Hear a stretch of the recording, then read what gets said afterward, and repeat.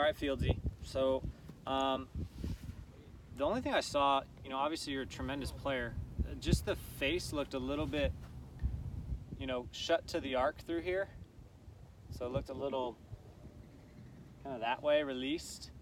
And so what'll happen with that much of a release through there is if you overturn, obviously, if I've got the thing releasing through here and it's more shut to the arc, then if I turn, it's going left. So in an effort to not have that happen, knowing that you're going to release the thing, your body at times might start to come out of the shot and block it right. So extension, right, over rotation, left, and then we're trying to be somewhere in the middle. So I think it's okay. Obviously, Nicklaus, Watson, those kind of guys kind of release the golf club. But when you look at their body movement, they got the thing released, but their bodies tip back. So it's like the club's going in this direction, but my body's feeling like I stay behind it. Now, that's after I move in my center to the low point. I've been posting a little bit about that. So I'm winding up, center, leveling out at my low point. Okay, now club gets released, but on this side of the arc, I don't want to be going with it. I want to be feeling like I'm trying to stay centered through here.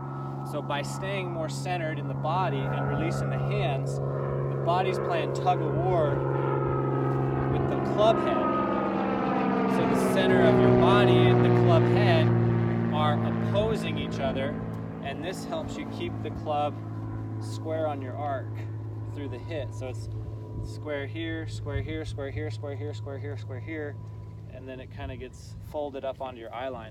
So one thing you might want to feel is if things feel a little bit too thrown in this direction, then obviously, get into the ground a little more, get stronger on the handle.